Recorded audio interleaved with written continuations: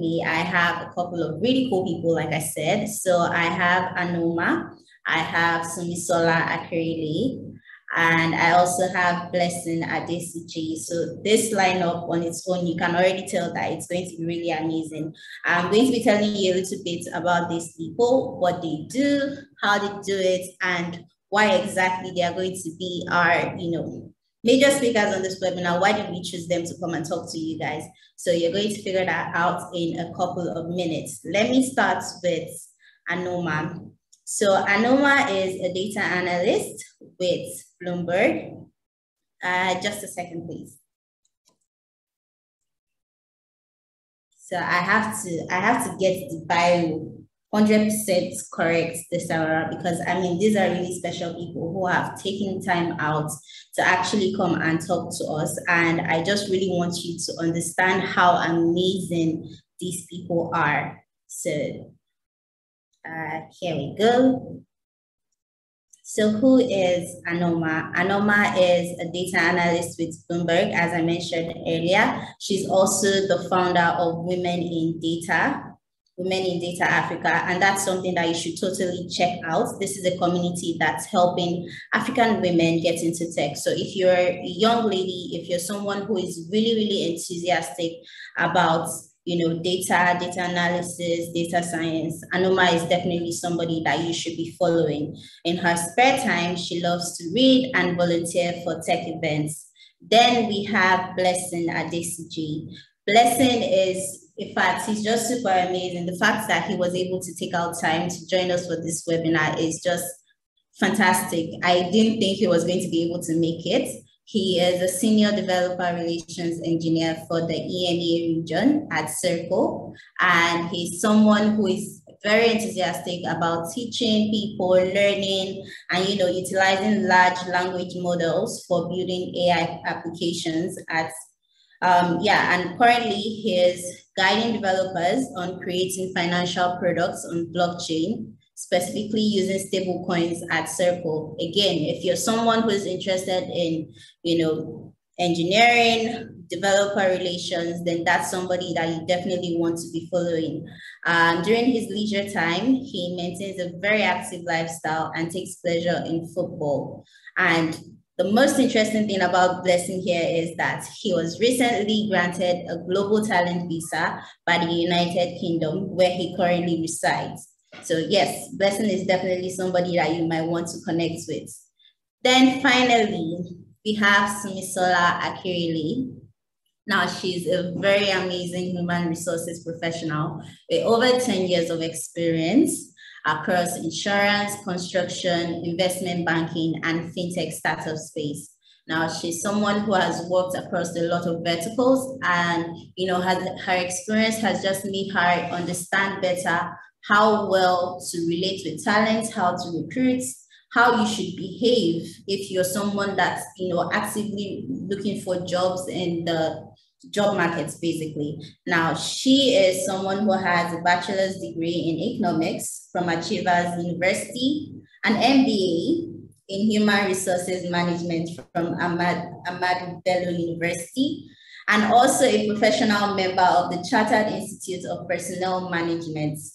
Currently, she's the head of people operations at FinCra. I'm sure a lot of you know FinCra. If you're in the fintech space, then you definitely know FinCra. Now, when she's not working, she enjoys traveling, contemporary arts, and music. Now, I've introduced all of our guests. I'm going to just, let them say a quick hello before we now get right into the business of today. So you guys, just a quick wave at our audience, just to greet everyone. Thank you very much for that, Anoma. So the purpose of this webinar, of course, understanding the global talent landscape.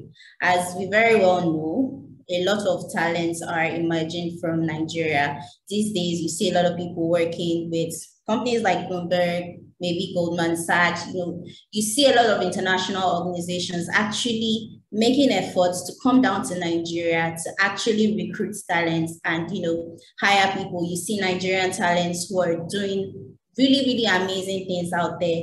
And then you start to wonder, how are these people getting these jobs? Why are they getting these jobs? Why are these international organizations, coming to Nigeria to actually recruit people, and what can I do as a talent to key into this? Now, this is why we want to have these conversations, and this conversation is something that's just going to be too multifaceted.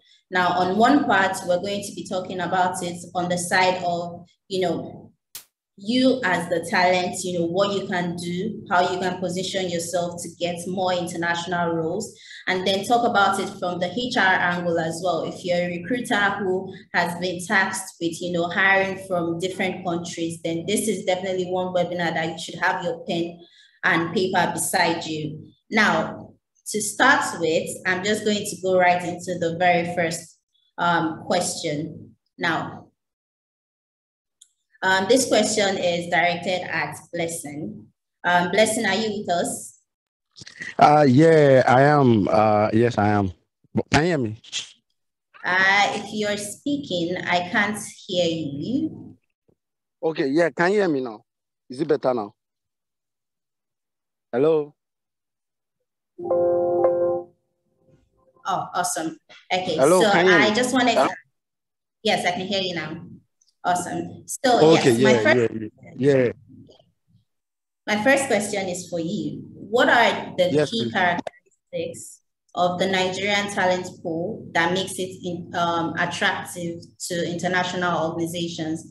Now, what do you think we have as Nigerian talents? Why are international organizations coming to look for us? And how does it compare to the talent pool in other regions? Just like from your personal point of view. Okay, yeah. Thank you. So to answer your question, one thing I've actually noticed is that the industry that companies are hiring for is a very dynamic industry. And what do I mean by dynamic is that it changes a lot, and you are expected to also know a lot to be able to go with the change, stay on top of trending topics, and just be dynamic in nature. And one characteristics or one feature that we as Nigerians we have is the ability to be dynamic as well, the ability to learn on our feet, the ability to also cope with different conditions. I don't know if it is how we were raised, or if it is the condition, or if it is the fact that we know that we don't have things handed to us. We have to work for it. We are hardworking. So you just push us to go that extra mile to be able to learn so many things at the same time, and also be dynamic with the industry. So, say for instance, you're a software engineer and you join a startup, right? Your startup is not a big company. So as a software engineer, you probably started as a front-end engineer, and then you move very quickly to the back-end role, and then you are doing cloud infrastructure. And if there's a data project, you're also leading that as a data scientist, right? So you've done so much in a very short period. And to be able to do that, you need to be able to learn on your feet. Like I said, do a lot of things during that short period. And I feel like we Nigerians have thrived, we've survived, and we've done excellently well in that regard, because I have so many friends in so many companies that are doing exactly that, and they are getting accolades just by the fact that they are being able to be dynamic, or being able to be able to keep to that industry and keep to the trend. So sorry if you're hearing a lot of background noise. Like she said, it was really tight for me to join, but that's my contribution. Yeah, thank you very much for that. I appreciate your output. One thing that I really picked up on is the fact that, talents are actually working extra hard. We're going the extra mile. It's not just, you don't just go into that workspace thinking that, yeah, I'm going there, and then whatever this person is doing, or whatever somebody from, let's say, the UK or maybe from Ghana is doing, that's the same energy that I'm putting in. So, Nigerians are always going the extra mile. And that's something that I just find interesting, because that is the energy they expect from you. That is what they think is going to, happen when they hire you. Now, this is leading up to my second question. I'll expect you to take this, Sumisola. How has the global tech economy evolved, especially now in 2023? And what do you think the unique challenges are when it comes to, that international organizations face when it comes to hiring and managing global talents? Now, I'm not speaking locally right now. I'm talking like on an international scale. All right. Thank you for that question, Eniola. So I think we saw a lot of interesting trends in 2023 on a global tech level. First of all, flexible working arrangements came to stay, be it, the remote work culture or organizations that were embracing like the hybrid style. Yeah. We also have the issue of scarcity of tech talent. A lot of us on this call who are talent acquisition specialists or recruiters can attest to that, right? And that is something that has impacted everyone, both at a local and at the global tech markets. Another interesting thing was that, we witnessed a lot of hiring and working across the border or relocating to another country. That became really prevalent. So case in point, Nigeria, right? Nigeria saw that a lot, where we had migration of our mid-level experienced talents moving outside Nigeria, in quotes, the Japa syndrome, right? So for our non-Nigerian listeners, Japa is our indigenous lingo for relocation. So to look at it from a macroeconomic perspective, similarly, we had concerns from businesses, right, where about 59% of organizations had to revise their 2023 technical hiring plans, right, by freezing new positions because there was a lot of uncertainty, right, at a global market scale. And also the elephant in the room, the infamous tech layoffs, right, by some of the biggest names like the Googles, the Microsofts, the Amazons of our time. So the statistics I have here from layoffs.fyi, you can check it out. The total number of tech layoffs that we have till date stands at about 201,860. That's a lot, right? Yeah. Also, to people who are in the property business space, there was a downward trend in office spaces generally because office attendance are right now at about 30%, even below pre-pandemic levels. Yeah. According to the research by Bloomberg, we saw that remote work has reduced office occupancy value by $800 billion. So that's a lot. So the world is going through major shifts. Right. So speaking as a HR professional from a cultural perspective, employee first mindset has also become really pervasive. Yeah. A lot of talents, before accepting any offer from you, they are more interested in what the culture of the organization looks like and what is that unique. What is that unique employee value proposition that you're bringing to the table. And last but not the least, one of the interesting trends we saw at a global level was applied and generative AI, right? My all-time favorite is ChatGPT. That sort of exposed us and enabled us to access and interact with deep learning models. So now coming to, the challenges that HR people face on a global level, I'll say the number one thing here is the very tough competition for top talents, right? We've talked about hiring across borders, and right now, talents now have a wider playing field, right? Meaning I can take a job from anywhere in the world as long as I have the requisite skill set, right, that the organization in question is looking for. So that has been one thing that a lot of businesses have had to deal with. Also, I would say financial challenges, right? Because when we're saying you're hiring from like a different demography, a different location in the world, you need to take into cognizance the financial aspect of it. So whether you're hiring someone who is an actual international expert that is required to resume on-prem at your location, you need to consider costs like logistics, like accommodation, airfare, allowances, things like that, right? So it sort of builds into the total employment cost. So you can see the financial aspect here. Also, there's market conditions, which has which impacts compensation structures depending on where you are. So for instance, if you are hiring from a developing company, maybe it's a developing country, maybe somewhere in Europe, of course, because of the exchange rates, the cost of living and things like that, generally, that you'll be playing with higher compensation values, right? In comparison to hiring from like a Saharan region in West Africa. Yeah. Also, there's the issue of payroll, right? So when you're paying, thanks to all the, companies that are facilitating cross-border payments and like the likes of FinCry, like the likes of what FinCry is doing, providing seamless payment solution on a cross-border level, right? So this also impacts, the financials of a business, because you're now looking at, I'm having maybe 5-6 employees across different organizations and different countries where they have multiple currencies, right? So exchange rates also play like a very important part here, and that's one of the challenges that businesses and even HR professionals have faced.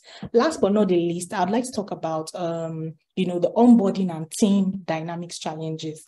Beyond just successfully hiring internationally, you need to look at certain nuances, like how the new hire can completely adapt into a new work culture. You need to also look at sometimes the issue of language barrier, or, even cultural differences, right? So those are some of the things that people, operations or HR professionals, and even businesses as a whole have like experienced on that level. Yeah, thank you. Okay.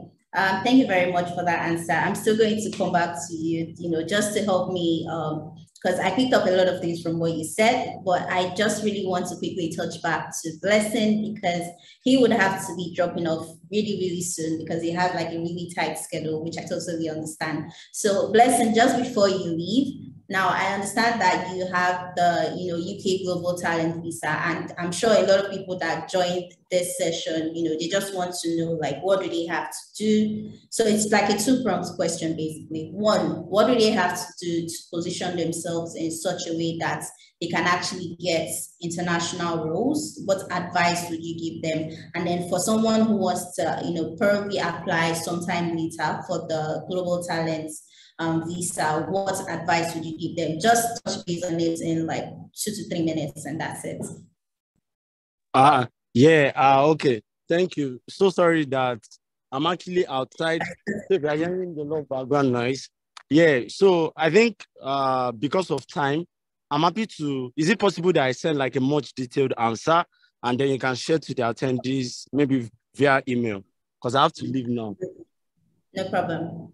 Okay, thank you. I really do not want to answer really quickly and not cover all the points, but if you send to me via email, I'll just send a detailed answer and attach all the necessary resources that I also wanted to share during this meeting. So I think that will be fine. No problem. So guys, he has already promised us some resources. So after the webinar, I'm definitely going to be sharing it with you guys. But let's just quickly jump back in. Anoma, I'm back here with you. I just have like really cool questions because again, you know how much I love your story, of someone who went from HR and directly into tech, into data, how that has been. So now speaking on from the perspective of the talents now, what strategies would you say that talents should embody or have in order to position themselves globally and attract top organizations? Say, I'm not going to specify on the platform now. I mean, there are many platforms where people can find jobs, right? What are they supposed to be doing to ensure that, they get noticed? All right, thank you so much for your question. I think I'll answer from a technical point of view. That's anyone that's interested in getting a tech position, because that's where I have experience with, considering that I moved because of work. So I think first things first, people generally forget to work on their soft skills while they are building their technical skills. So they're spending so much time learning like how to code, learning algorithms, learning different models under machine learning, but they are unable to communicate whatever skills they have, whatever projects they've worked on. And that is very detrimental to organizations recruiting in general. In this side of the world, they don't pay as much, they do pay attention, but they don't prioritize technical skills over soft skills, which was very alarming for so many people. And it was also a culture shock that an organization would tell you that, oh, we can't recruit you at this point because you do not have certain soft skills, even when you have the technical skills to do those jobs. So many people I see all the time where they have an amazing portfolio, they have an amazing orb of projects that they've worked on, but they do not have great communication skills. They're not even able to communicate and sell themselves in 30 seconds or 30 minutes. They don't have critical thinking skills or problem solving. They don't know how to collaborate or like work in teams. These are super amazing skills everyone should have. Apart from the soft skills, I think we also forget to work on projects as technical talent. I know so many people that come to me and they're like, oh, I've done this course, and that course, but I've not seen any job. I've been applying for jobs, but I've not gotten any call back. What am I doing wrong? And then I noticed that most of the time, they haven't worked on any projects. They haven't built their personal portfolio to show that I can do this thing that I'm applying for. They've only attended classes and done courses, but they don't have a portfolio to show that or to communicate to the recruiter that I am capable enough to do this. And then someone comes to the argument that, oh, I need a job to get that international job. Not really. That's where working on personal projects actually come in.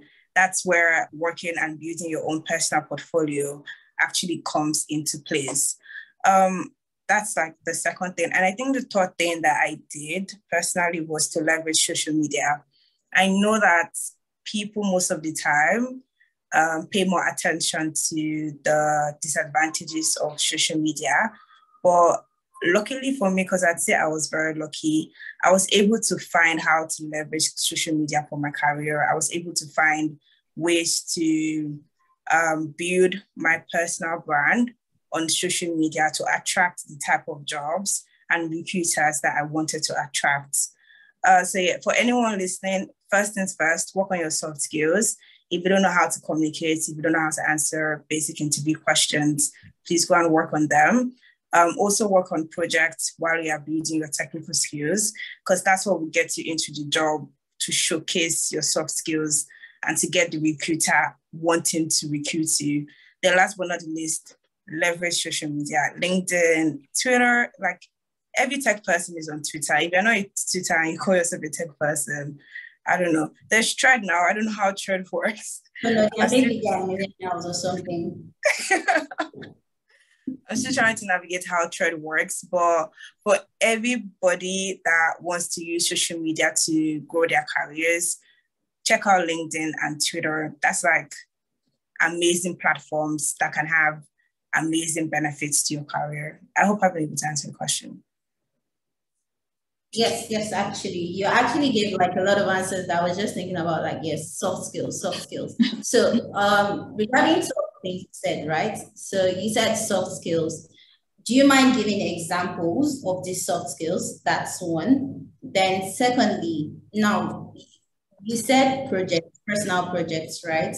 But I feel like there are some particular, would I say, careers that personal projects might seem a bit difficult for them to do, like telling them to go and now create an entire project or build an entire app because they want to have like personal projects. So in a case like that, what should they do?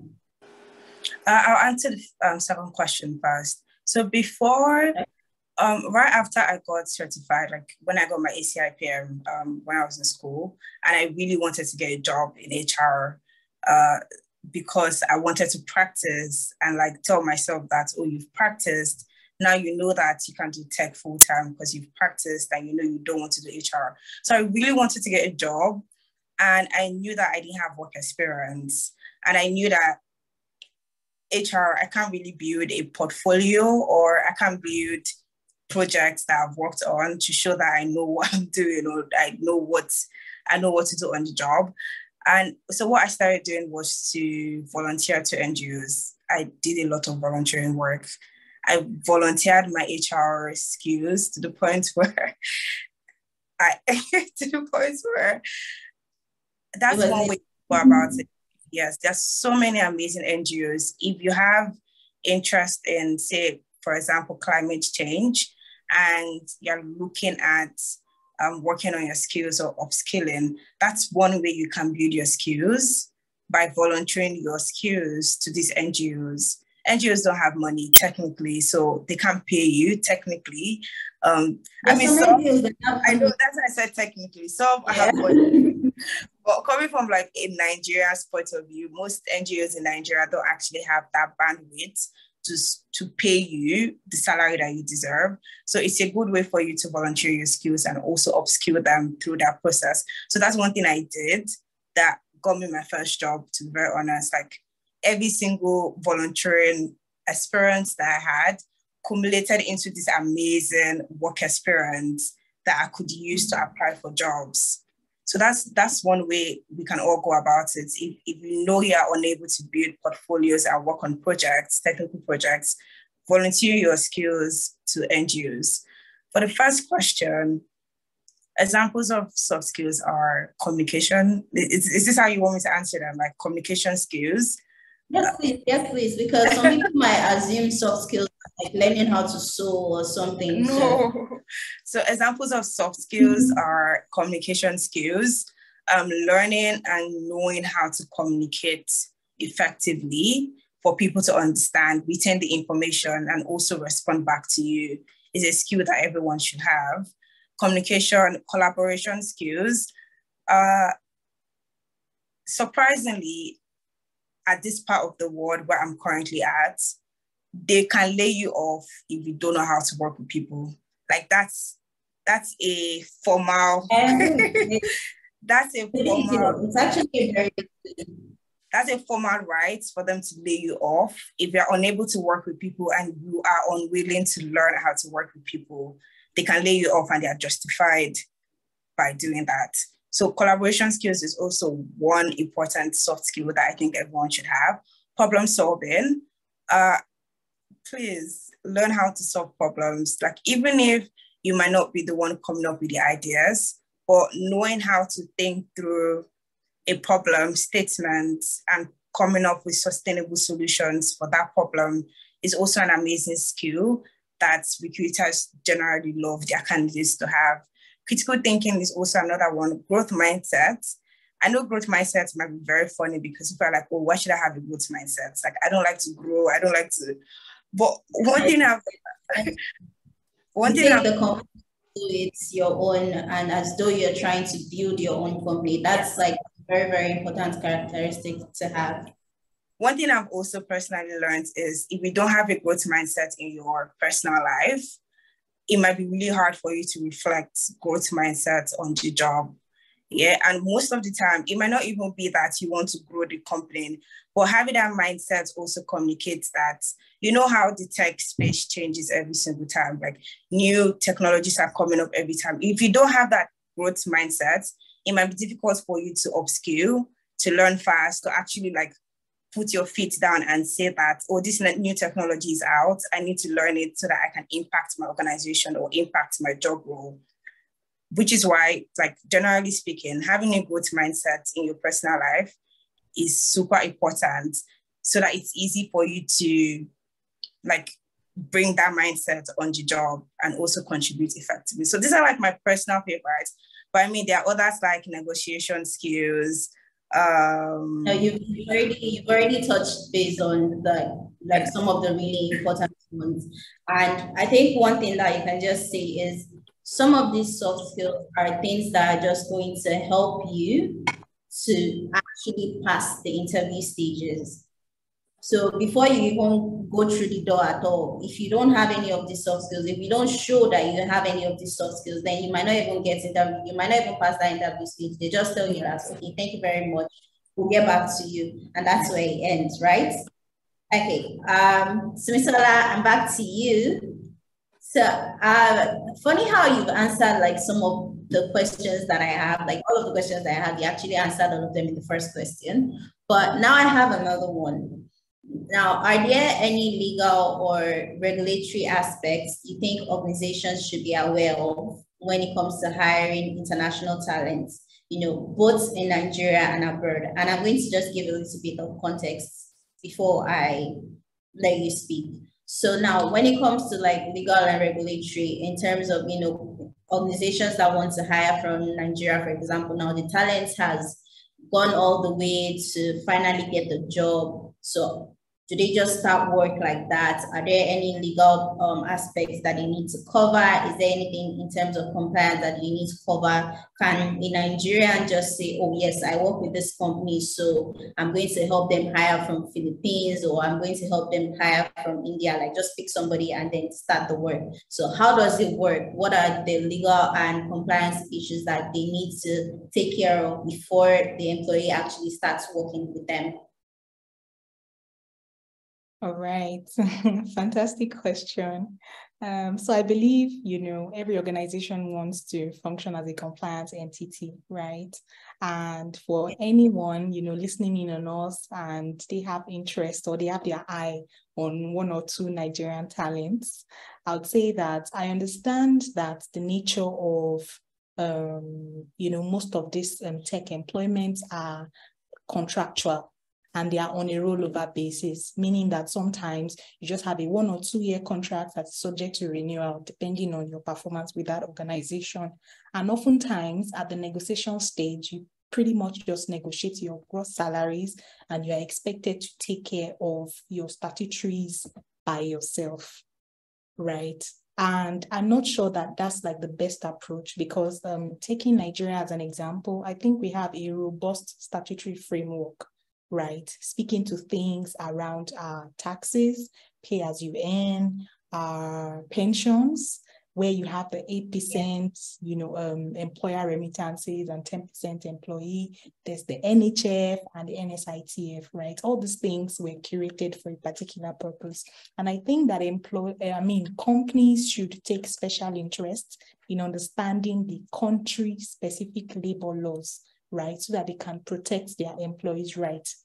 I feel that, yes, you're paying these employees, but there still comes a point in time where certain things are needed to do certain things. And at the end of the day, it's still going to come back and affect these employees on a personal level. So for instance, it's sort of hard for you to file your taxes if you are just an individual. You don't really understand how taxes work. You don't even understand the computation. You don't know, the right offices to go to and things like that, right? So that's why, there are also things around learning, around understanding the what's obtainable in terms of benefits, right? Speaking to things like, what does the termination notice, termination says? What does the employment law in that state say about payment of notice in lieu? Even things as little as public holidays, right? I understand that Nigeria has like one of the most public holidays in the world in comparison with other organizations. Sorry, not as much. Yeah, so you need to understand these benefits, because these are things that employee expect to enjoy, regardless of if they are working with the organization. They expect you to be considerate with the nuances of their host countries, right? And that's why I always say that I think it's highly recommendable for organizations to sort after companies that provide employment as a service functions, such as the native teams, to put them on the right track when it comes to doing any fresh hires. Yeah, so those are my observations. Thank you. Thank you very much for that. So I'm just going to layer on a bit on what you just said in terms of, these legal and compliance issues. So a while back, I actually, before I started working with native teams, I actually got, a job with an organization that wasn't in Nigeria, and they didn't really care much about anything but, can you receive your money in foreign currency from us?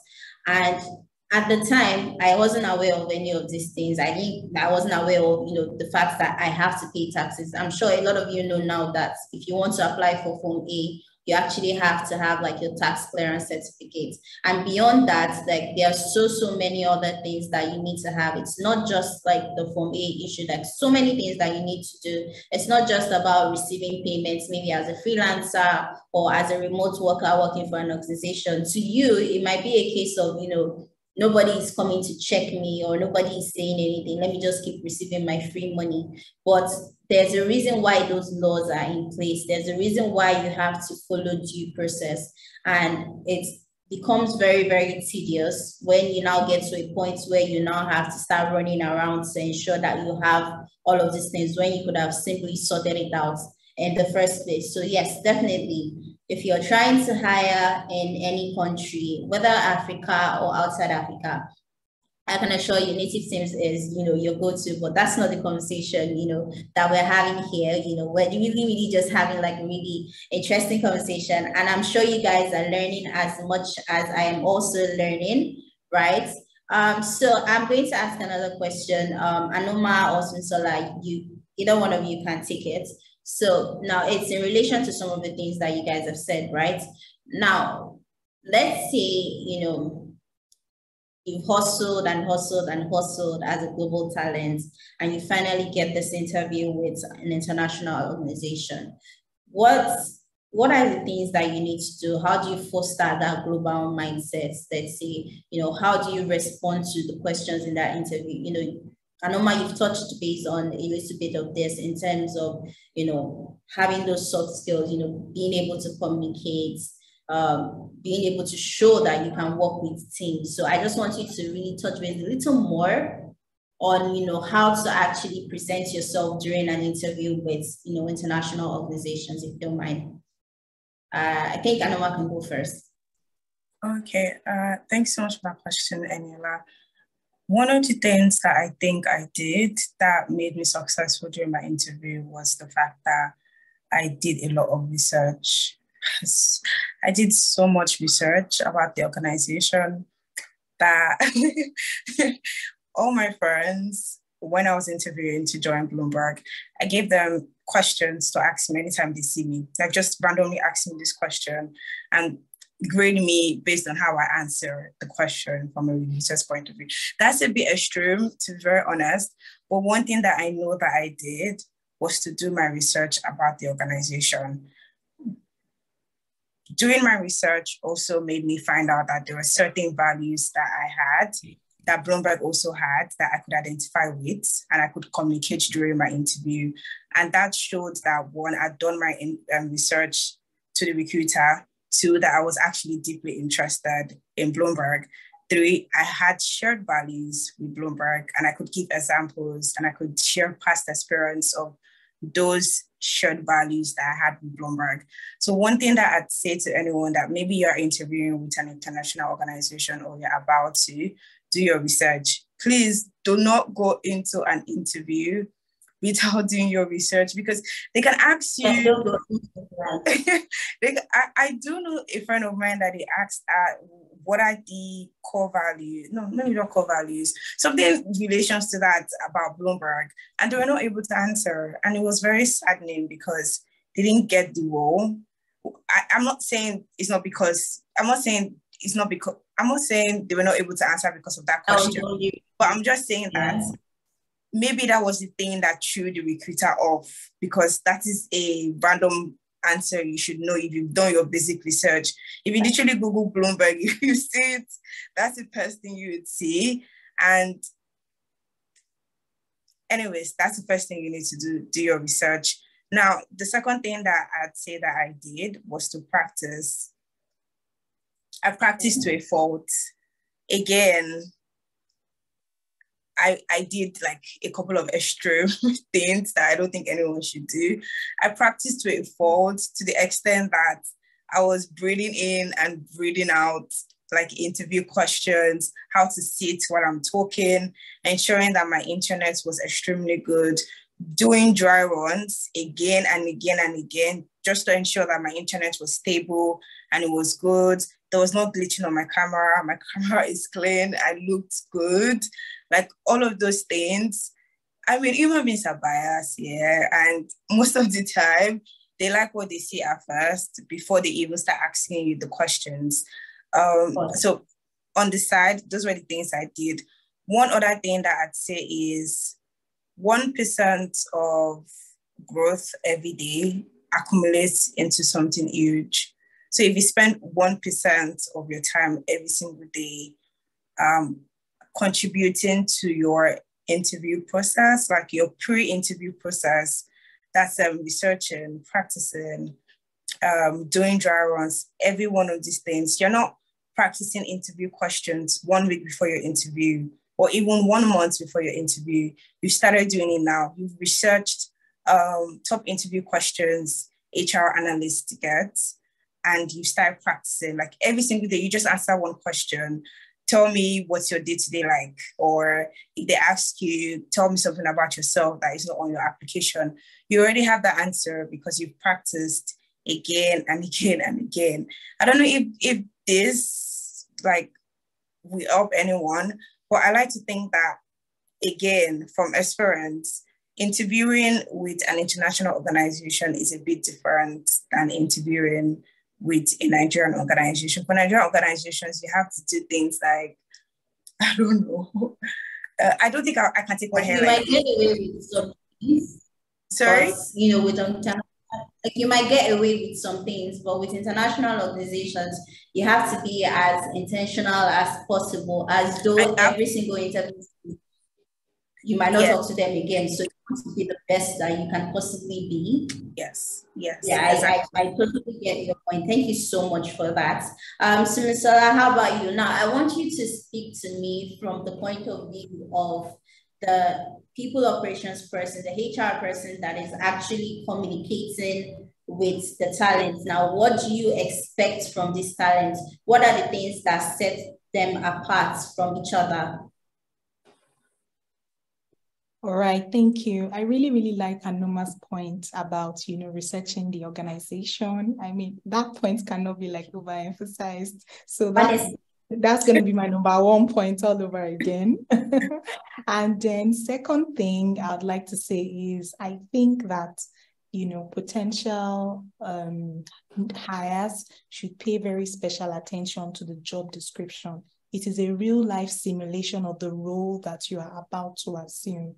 Right? So, I mean, in detail, look at the expectations of, the roles and look at the experience that you have at hand, the experience that you've gathered from your professional certifications that you've written, your volunteering opportunities, like Anoma had, earlier alluded to, and see how they play into things, and you can come up with real life examples, right? So another thing I want to say is that when you're answering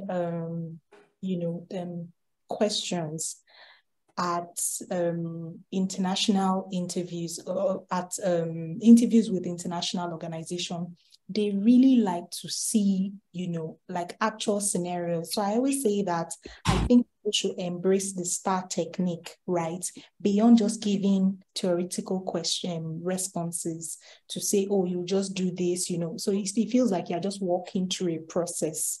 Yeah, but when you use the STAR approach, you are describing the situation, when it took place, how it happened, the circumstances surrounding that situation, what even led to that situation, right? Then you move to like the tasks where you're explaining the task and what the goal was.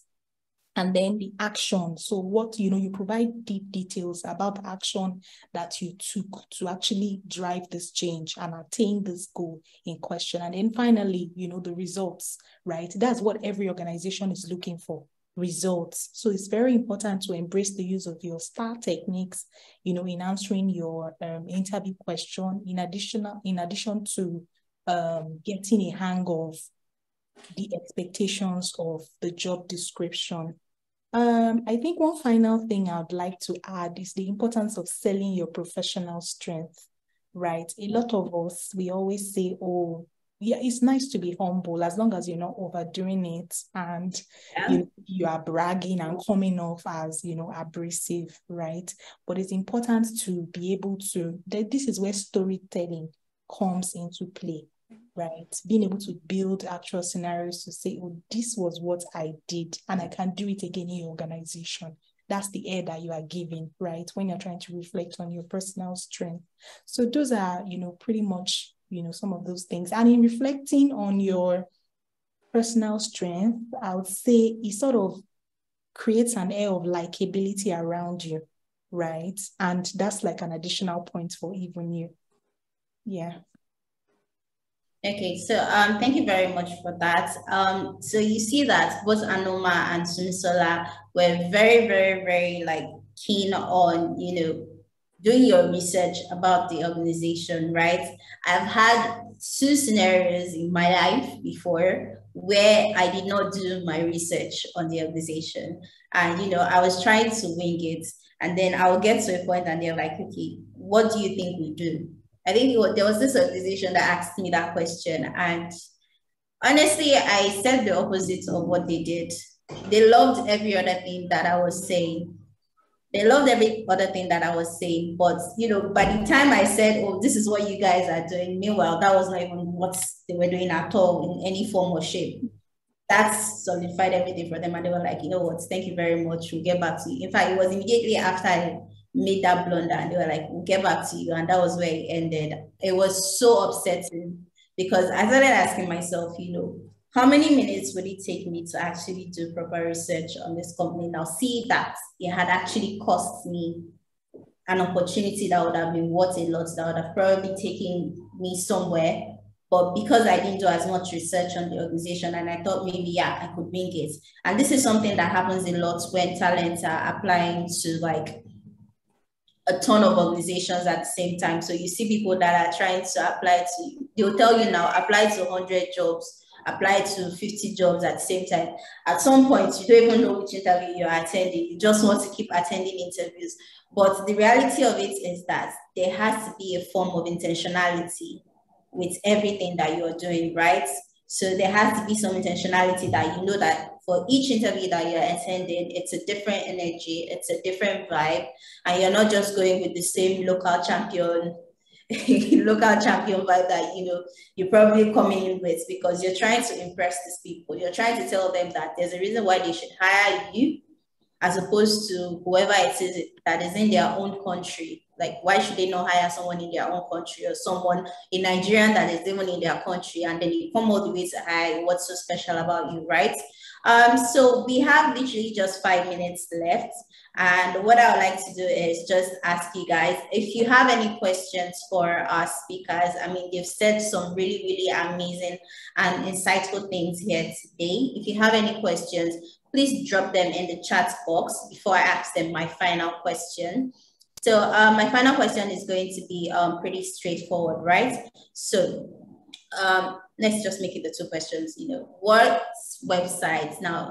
Anoma, I know you got a job with Bloomberg, but do you have any suggestions on the platforms that people should position better on? I would say LinkedIn, right? So what platforms should they position better on? That's one. And then any word of advice to upcoming tech talents. So that's just it. So you help me answer that, and to Misola, you as well. Based on the fact that you are the one even hiring these people. So, what platforms do you find them on? Or what platforms do you put up the job ads on? So, yeah. Anoma, you can go first on this one. Thank you for the question. I'd say LinkedIn. I know you already mentioned LinkedIn, but most people do not optimize LinkedIn as they should. LinkedIn optimization is a skill on its own. And anyone that is looking at getting a job should, again, optimize their LinkedIn. Follow people that you want to follow their footsteps on LinkedIn. And you just see that all of a sudden you're seeing like amazing resources and job opportunities on your feed every time you go on the app. So LinkedIn is one. I'd say Twitter. Twitter is, over the years, especially the past 2 years, has been an amazing platform when it comes to recruiting tech talents. Most tech people are on Twitter and they use Twitter compared to LinkedIn. If you check, let's say, for example, someone that has so many followers on Twitter, if you check their LinkedIn, you just find out that, maybe they've only posted once or twice. But on Twitter, that's where they do most of their talking and sharing of amazing resources. So I'd say Twitter is also a great place. Follow tech mentors. Like I used to tell people that sometimes you don't have to meet someone or talk to someone on a one-on-one basis before they are your mentor. You see that they're doing amazing things on social media, you just follow them. So if you're a product designer, for example, follow people that are doing amazingly well in that field. You'd find out that most of the time recruiters reach out to them and they're not interested in the job role. So they post it on Twitter, on LinkedIn. Most of the time happens every single time. I'd also say check Upwork. So Upwork is an amazing platform for freelancers. If you also want to get a full-time job, to be very honest, Upwork is a good platform for tech talents, Upwork. So general advices that I'd give anyone, upcoming tech talents, I'd say one, be patient with yourself. Social media is a fluke, and is most of the time a pigment of one's imagination. We tend to want to compare ourselves every single time we see someone doing amazingly well on social media. If someone comes online and they say, oh, they are earning 400% times higher than what they used to earn last year, congratulate them and move on. You don't have to spend so much time comparing yourself with them and asking yourself or doubting your capabilities in the first place. So I'd say be patient with yourself, give yourself grace, as many grace as you can. Your journey is not the same as someone else's journey. Just because someone else is making it doesn't actually mean they are making it. And it's not your business, to be honest, as long as you are putting in your own personal work and you're putting in as many efforts as you can on your personal growth and development. So be patient with yourself, give yourself grace. Do not forget to work on your soft skills. They are so important. And while you're working on your technical skills, do not forget to practice. Practice makes progress, not necessarily perfection. If you practice every day for 1%, it accumulates into something amazing at the end of the day. So yeah. Thank you very much. Thank you. Thank you. Sumisola, how's it on your end?